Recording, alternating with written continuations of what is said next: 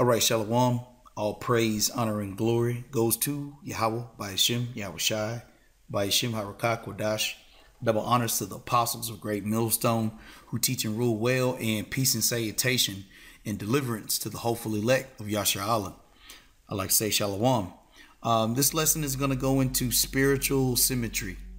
And because, as we continue to grow and await and yearn for the deliverance of the hopeful elect of Yasharahla, we're continually growing in the spirit of Yahawashi and the understanding of prophecies and of breakdowns and just equipping ourselves with a better walk spiritually.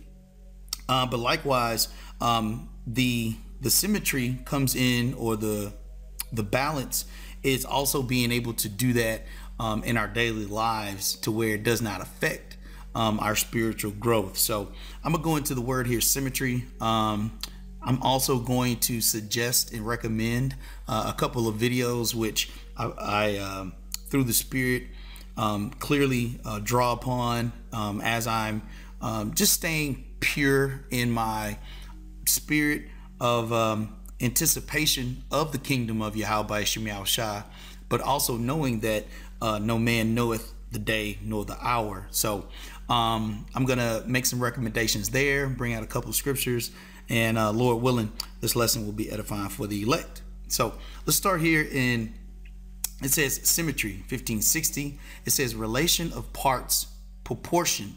Okay, it says Greek symmetria, agreement in dimensions, due proportion, arrangement. Okay, and so it says having a common measure, even, proportionate. Okay, together. It says to measure, meaning harmonic arrangement of parts. And so it would be beautiful if we didn't have to be in Babylon, we didn't have to work, we didn't have to pay bills, we didn't have to deal with family members and all the rest of that kind of stuff. But that is a main core walk in which we are dealing with. And as we're dealing with that, the time in which we allocate for the spirit, that is a counterweight to life and how we are living life. But all of those things must be harmonic, meaning they must be arranged together. If you fail to be responsible in your daily walk as far as living life in Babylon, as I said, it now becomes a burden to the body of brothers camps. And now spiritually, as I had said, you're not being symmetrical. Okay, everything isn't proportionate.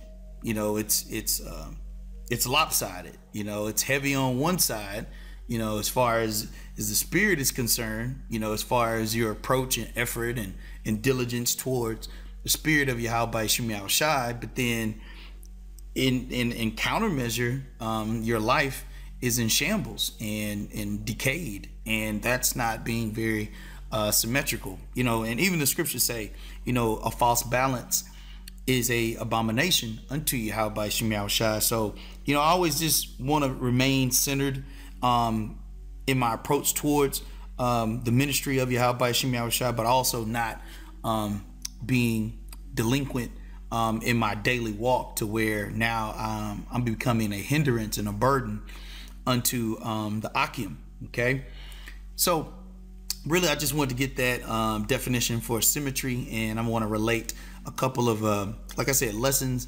that clearly help me to stay responsible towards Yahawashi and myself, to where, like I said, I'm just not becoming a castaway, as the scriptures say. So here's the first video, and you brothers jot these down if you so care to. And then the next video here will be responsibility over feelings. Oh, and these I'll give you the site here, GMS Dallas class in 3. Okay, and then same here, responsibility over feelings. And then you must have a contrite spirit in order to grow. Okay, GMS in Dallas. And then this is a video I did last year, a little bit past last year, under this channel. And then the last video under Yahawashi and now with Marai as well. This year I did about, you know, your Babylonian avatar. And you brothers go check those out, you know, because as you check out those videos, what you'll see is that there's symmetry in this ministry. And the more you're able to not have lopsidedness in your daily walk, it helps you just to remain temperate, you know, ultimately, to where we still yearn for deliverance. Like, that's not going to go anywhere. But there is a sense of responsibility of us working by the sweat of our brow. And, you know, as a scripture I'm going to bring out here in Ecclesiastes, the 3rd chapter is going to tell you that, you know, there's a time for everything. And so if you don't have an allotment for that time of making sure that your life, although we are losing it for Yahawashi, can still be maintained without it becoming a hindrance. Okay. So I looked up the word here, symmetrical, because I mean, even as we look in the mirror, we see, you know, symmetry in our body. So how much more so with Yahawashi designing us to be symmetrical, that we should also be symmetrical in our daily walk, you know, to where we can be symmetrical in the body of Yasharallah. Okay, so I thought that this was a very interesting fact that I'm going to read. And this is from an article. It says symmetry in nature, fundamental fact or human bias. So I just thought that this was pretty cool. It says symmetry in sex. It says the body plans of most animals, including humans, exhibit mirror symmetry, also called bilateral symmetry. They are symmetric about a plane running from head to toe or head to tail. Bilateral symmetry is so prevalent in the animal kingdom that many scientists think that it can't be a coincidence. So as I said earlier, Yahawashi designed us to be symmetrical, to have bilateral symmetry. Okay. Likewise, we have a spirit, which is called pneuma in the Greek. And we also have a soul, okay, which is called a psyche in the Greek. And those two are harmonious, okay? In the spirit, we are growing, okay, achieving that full measure of Yahawashi through practice. But then likewise, our psyche also has to have, our soul has to have a place to grow as well. That is symmetry, okay? And that's not a coincidence. So, let's get this Ecclesiastes 3:1. It says, to everything there is a season. To everything there is a season. To everything there is a season and a time and purpose under heaven. A time to be born and a time to die. A time to plant. Okay, that's labor, that's working. All right. And a time to pluck up that which is planted. Okay. Talking about harvesting. It says a time to kill and a time to heal, a time to break down and a time to build up, a time to weep and a time to laugh, a time to mourn and a time to dance, a time to cast away stones and a time to gather stones together, a time to embrace and a time to refrain from embracing. So this is one of the points I want to place some emphasis on. It says a time to cast away stones and a time to gather stones together. And that's what Yahawashi is doing. He's gathering all of the many lively stones of Yasharallah and bringing them back together into a harmonious group. Okay. It says together measure, meaning harmonic arrangement of parts. Okay. As lively stones, we are building up this spiritual temple of Yahawashi. Okay, but it's not going to be asymmetrical. It's going to be symmetrical. It means it's going to be evenly distributed in that house, all of those many parts of what that focus is. But once again, you cannot deny what your function is of the body and still have a purpose in the body. So the toe has to perform the feet in the functions of a toe first, and then it can contribute to the rest of the body. But its main purpose is being a toe in the body of Yahawashi. Lord willing, that message is clear. And so that's the time in which we're in, which is Yahawashi gathering these stones to make everything symmetrical or harmonious. Okay, harmony, fitly jointed. Okay, it says a time to get and a time to lose, a time to keep and a time to cast away, a time to rend and a time to sow. You know, and we're sowing spiritual offerings unto Yahawashi to where we can reap those spiritual offerings of Yahawashi, which is deliverance, salvation, mercy, all of those things. Okay, but we cannot, if we don't sow in our daily life, that means we're not going to reap anything.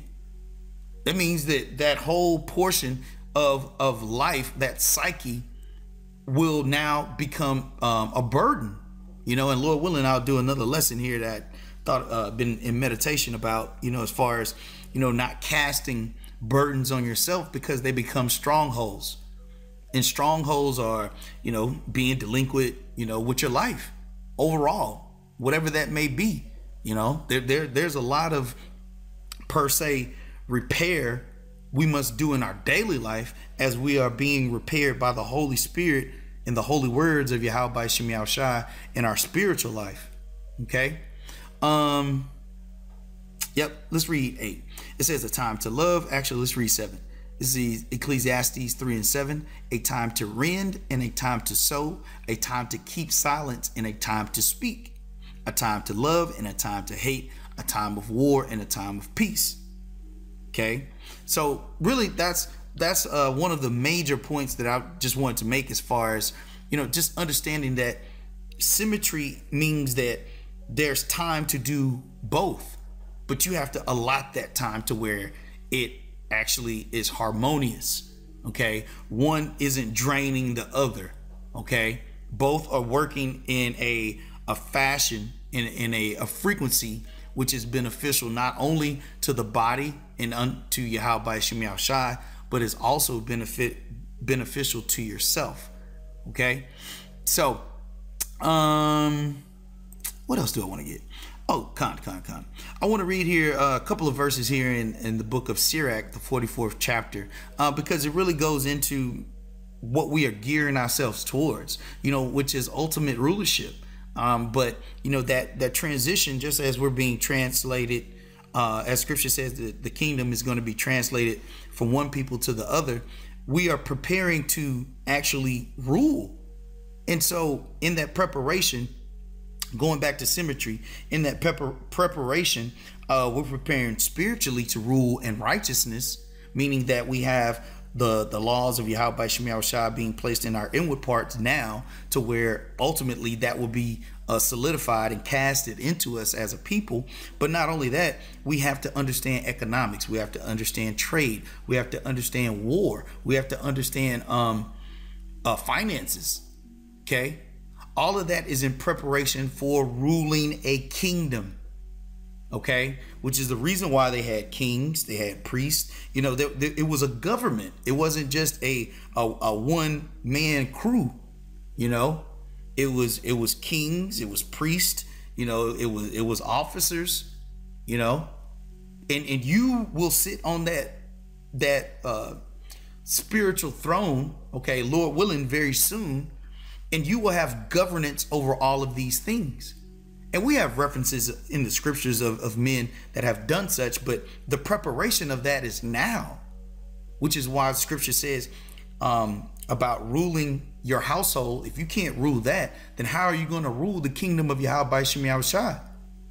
This is a preparation, you know. So one can't be more than the other. They have to be symmetrical. They have to be balanced. Okay. So I just want to read a couple of these verses here, which go into those men in which we're able to have that symmetry. Okay.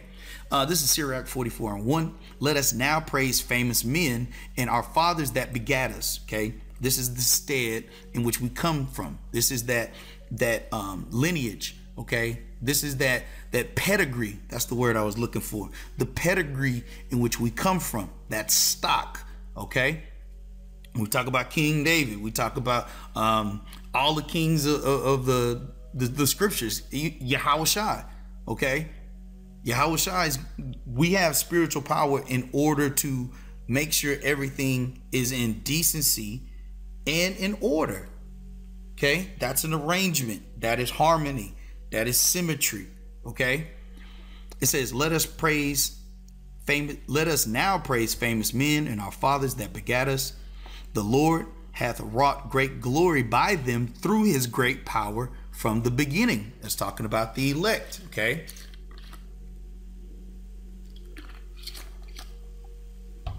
Verse 3, it says, such as did bear rule, they did bear rule in their kingdoms, men renowned for their power. Now we are princes of the power. That means that we have spiritual power and we have power to rule. Okay, just as King Solomon did. He prayed for that power. Okay, he received the power and he had to enact the power in real time. Okay, so likewise, us coming from a very low estate, we are now graduating or gradually increasing into that mold of ruling kingdoms, but that must be symmetrical. There's a balance there. Okay. It says, such as did bear rule in their kingdoms, men renowned for their power, giving counsel by their understanding and declaring prophecies. Okay. Daniel, clearly another great example of being able to have what? That symmetry of the spirit and being able to do what? Perform in the daily walk to where one did not have a burden on the other. Okay, and believe me, I speak from experience. It is a practice. Okay, because you're gonna be vexed many days. You know, you're not gonna want to be around heathens. And like I said, these videos, reference these videos. Okay, because to me, like I said, I use these videos as go-tos as I'm having to deal with Babylon, you know, but I'm also preparing for the kingdom. So that means that in situations I have to overcome it. That's why it says the Lord hath wrought great glory by them through his great power from the beginning. See, we can clearly say, okay, well, we're the men that created the heavens and the earths, you know, the Kal Halalyam, you know, the many powers of Yahawashi through of Yahweh through Yahawashi. Well, we created the universes and the stars and water, and we created air, but we're gonna allow heathens and, you know, 2/3 to move us off of our center? That doesn't sound like much power. Who really has the power? You know? It says, such as did bear rule in their kingdoms, men renowned for their power, okay, giving counsel by their understanding and declaring prophecies, leaders of the people by their counsels. This is what Yahawashi is breeding. Leaders, okay, spiritually and in life. You know, like, you should be the most outstanding person people have ever met, because we have this knowledge, wisdom, and understanding of Yahawashi, and that should translate into this world. Although wicked as hell, that's where scripture says ye are the light of the world, because you do things at a high or at the highest level that has ever been done. People should be amazed with everything that you put your hands to, because scripture says everything that you put your hands to, do unto Yahawashi. People should be shocked and astonished.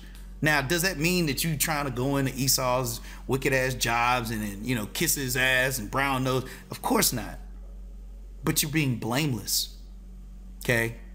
To where that means that you get to work 30 minutes before. It means that, you know, you just carry yourself with high distinction and dignity, okay, and nobility. Because guess what? When you give off the energy and vibration of one that is to be honored and reverenced, even though people are still going to cast stones and all the rest of that stuff, but ultimately they receive that. Because if you act like a nigga, you're going to get treated like one. If you act like a prince of the power, and I say that with salt, okay? You're not going in there telling Esau he's going to be destroyed, and, you know, we're going to slaughter him and all the rest of that. Use that for lessons and I don't know highways and byways. But you carry yourself with a high level of self-image and appreciation for yourself, and people will respect that. That is you actually leading the people by your example, okay? And really, we're not concerned about, and let me say this, the people who you are leading are the other Akim that the Lord has placed you around. You can lead spiritually, but are you leading in life? Because outside of the spirit of Yahawashi and us dealing at camp and fellowship, and if your life is in shambles, that is a part of you having rulership. You can rule in the spirit, but you're not ruling in your psyche. That's not being symmetrical, okay? It says, leaders of the people by their counsels and by their knowledge of learning meet for the people, wise and eloquent are their instructions. Beautiful. I'm gonna read that again, Sirach 44:4. Leaders of the people by their counsels and by their knowledge of learning meet for the people, wise and eloquent are their instructions, such as found out musical tunes and recited verses and writings. Rich men furnished with ability, living peaceably in their habitations. Look at that. Rich men furnished with ability, living peaceably in their habitation. See, that's the one of the many things that Esau, the so-called white man, does not want us to have, which is peace. And really, when you think about what peace is, it's harmony. And harmony is symmetry, spiritually. Okay? It says, all these were honored in their generations and were the glory of their times. Yeah, I'm gonna stop there because I really want to get finished to the point. But yeah, it says all these were honored in their generations and were the glory of their time. So that's what made them famous.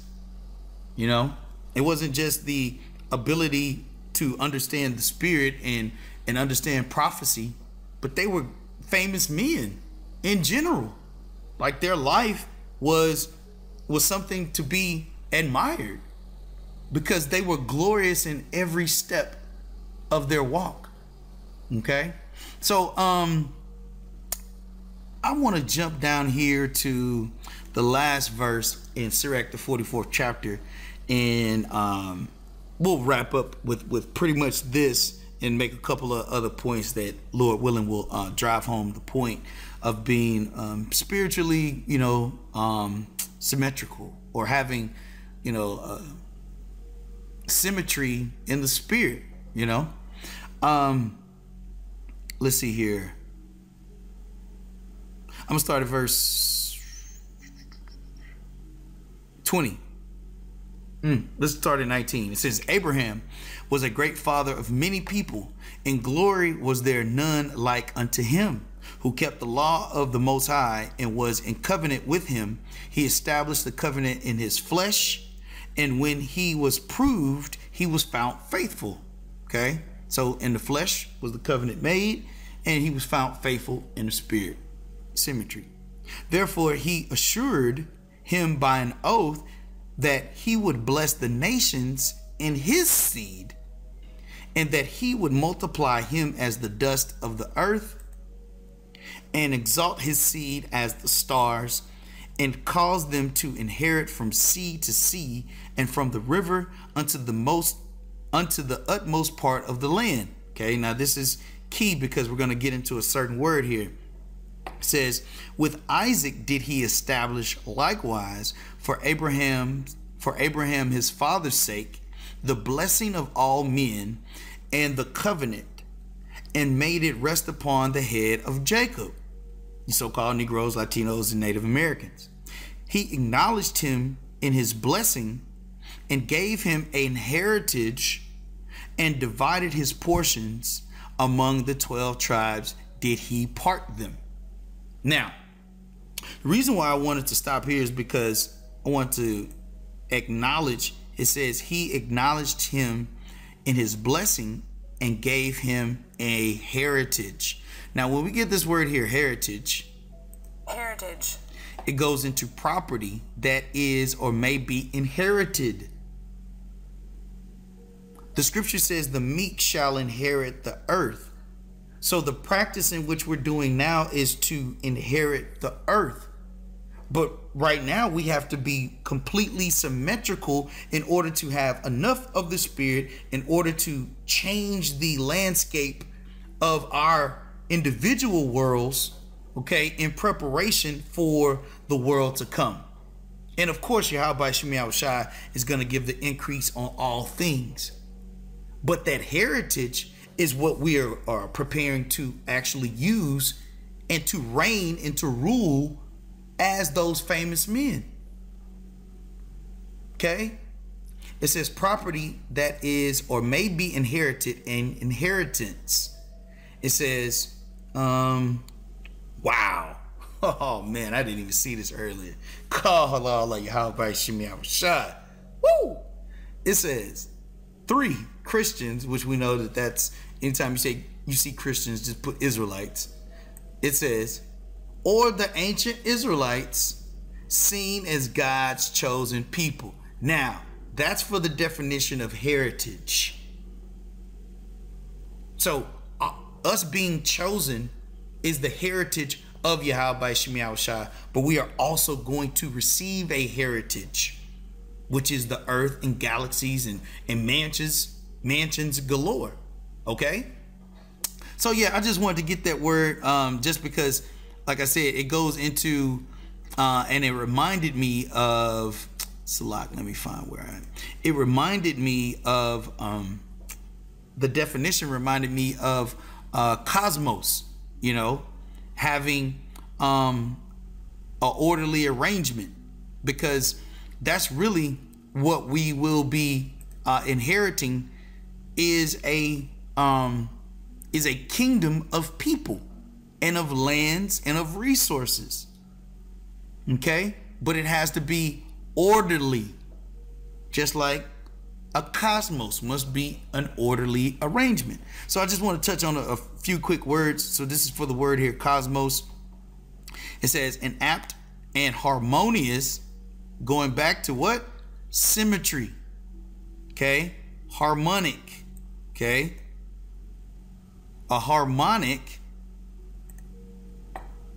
arrangement or constitution, order, and government. All right? Now let's jump down here to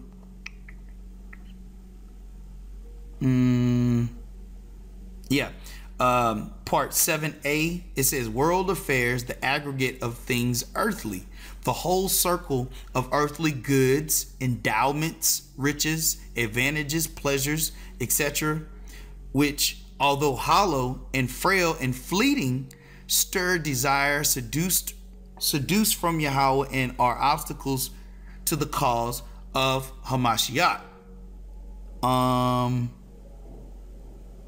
Yeah, really that's it. But I want to concentrate more so on to the first part of this, where it says hollow and frail and fleeting of earthly goods, endowments, riches, advantages, pleasures. So all of these things are essentially the carnal aspects of rulership. but they have to be done, because if not, then your household completely decays. Okay.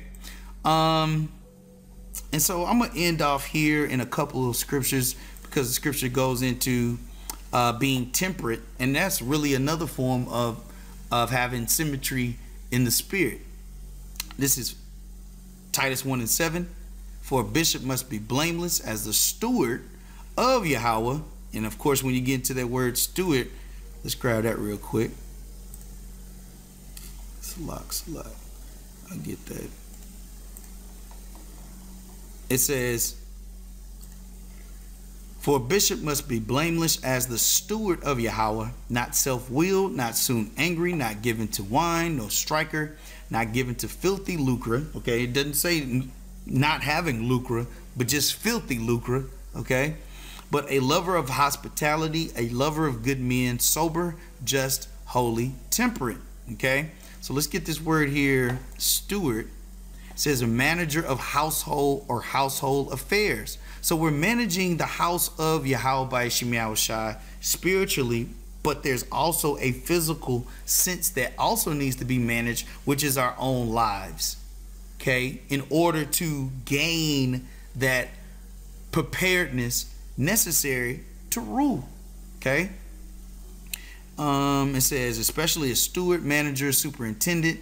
It says to whom the head of the house or proprietor has entrusted the management of his affairs, the care of receipts and expenditures, and the duty of dealing out the proper portion. Portion. Let's go back to symmetry. Proportion. Okay. Let me get back here. Portion to every servant, and even to the children not yet of age. So yeah, your lifestyle should be you managing or being a steward of your life, but also being a steward of the men of Yahawashi. Okay, that is a house as well. Okay, so it says, but a lover, Titus 1:8, but a lover of hospitality, a lover of good men, sober, just, holy, temperate. Okay, so we're gonna get this word here, temperate. It's a lot. I think that's, yep. The word here is Strong's G 1468. Ekrates. It says having power over. See, that's why it's you have to reflect on when the scriptures say that we are Yasha Allah. We are princes of the power. That means we have the power. You know, scripture says we're the salt of the earth, man. Jacob is the former of all things. But then yet and still we don't have power to rule over these other heathen nations right now. In a practical sense. Just something to practice in your daily walk, to where vexations are minimal. And if you are vexed, you're vexed temporarily, you know, because you're temperate, you know. Let's read that again. This is Titus 1:8. It says, but a lover of hospitality, a lover of good men, sober, just, holy, temperate. This is the role of a bishop. It says having power over, possessed of a thing, mastering, controlling, curbing, restraining, controlling oneself, temperate and continent. Okay? Not incontinent, and continent. Okay? Controlling oneself. That means that you're controlling your household. That means that you're controlling heathens. It means that that power that you have of Yahawashi gives you dominance over every situation that you're going to run into. But if you're not practicing utilizing that power, then the flesh wins. And that's being unbalanced. That's not being symmetrical. So anyway, I think I got one more verse here and we'll wrap up. This is 1 Corinthians 9 and Yeah. 25, it says, and every man that striveth for the mastery is temperate in all things. So the mastery is the understanding of the spirit of Yahawashi. That is the mastery. That is what we're doing in the spirit, which translates into being temperate in all things outside of the spiritual cosmos of Yasher Allah. So when we're dealing with any other situation, it says it's temperate in all things, man. That's what these holy words should be doing, building you up to where you're ruling kingdoms. As a king isn't affected by much. As a spiritual righteous man of Yasher Allah, we should not be affected by much because we have the experience of the Holy Scriptures, the things that were written aforetime were written for our learning, that we through patience and comfort of the Scriptures shall have hope. That makes you peaceable. That brings you peace. That's what these other heathen nations should be afraid of. Because they have an image or an example of being a nigger in the world. They know what that stereotype looks like. They don't know what a stereotypical Israelite looks like, especially one that is at peace. Well, what makes us at peace? Knowing that Yahawashi has selected us for deliverance, and that none of the rest of these other people have a shot at it.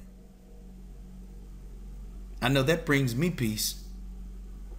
To where when I'm around heathens and 2/3, I'm like, man, y'all just don't know. It's like we have the scripture says, man, he revealed his secrets unto his servants, the prophets, man. We have that secret. That should make us temperate in all things. It's like, yeah, all right, well, you'll see soon enough. That's my attitude, you know. As I'm dealing with, you know, people and all the rest of that, I'm dealing in that rulership mentality. Because none of these other heathen nations and 2/3 have rule over themselves. That's what creates that heathenistic mentality of not having any spiritual rule or governance or government. Okay? We're creating through the spirit of Yahawashi leaders, not followers. We follow the Lamb, Yahawashi, whithersoever he goes. However, every brother should have the full capacity to lead. Okay?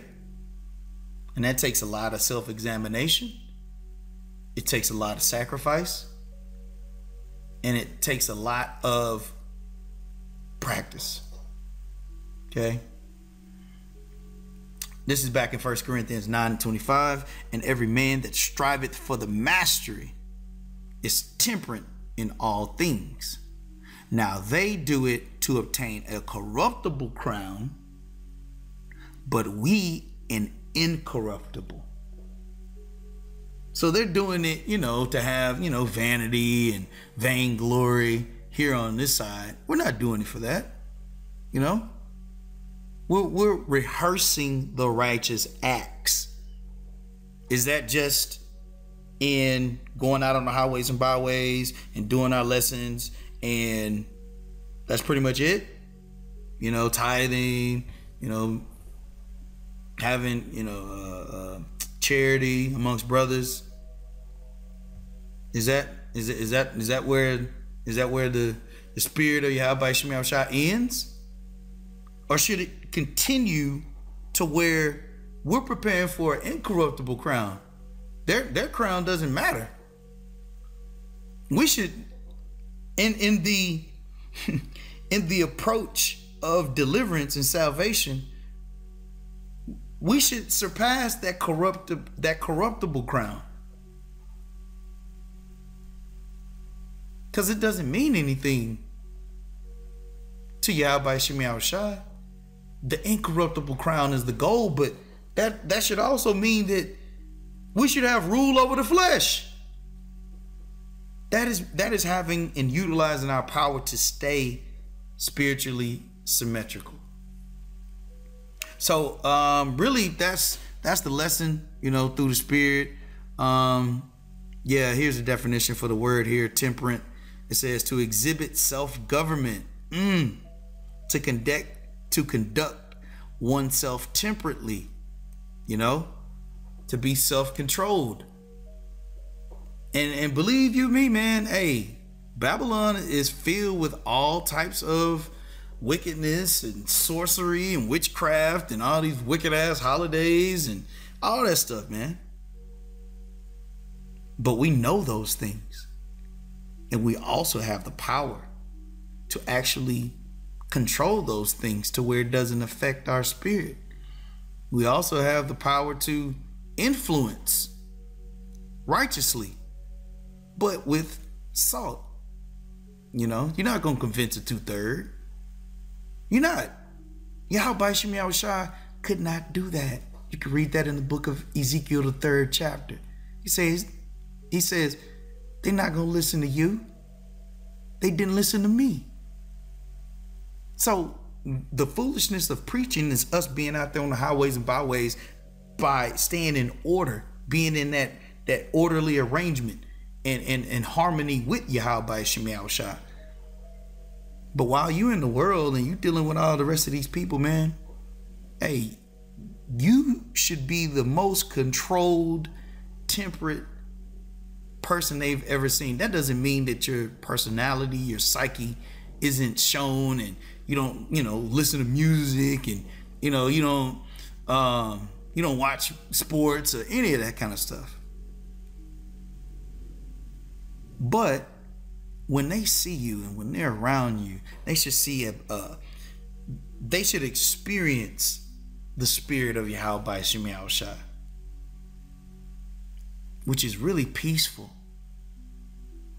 because Babylon is the land of confusion.